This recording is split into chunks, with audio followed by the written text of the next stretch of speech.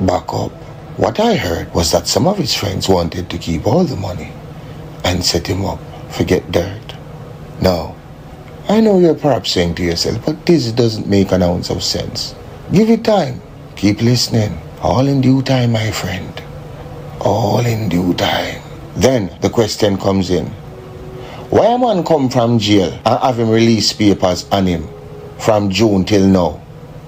Look, I know this man very well. He was seriously trying to make a change. People drag him in this to rob him. He made some money from the game. The game meaning scamming, of course. But the clearer wanted it all to set him up with police to sell devlers. Now, who is the clearer? A clearer is the person who has access to clear the money, meaning take it from one location to the next, from country to country, whilst avoiding detection. For that, they charge a fee, and believe me, it's big business. Some of them richer than some of the scammer them. Okay.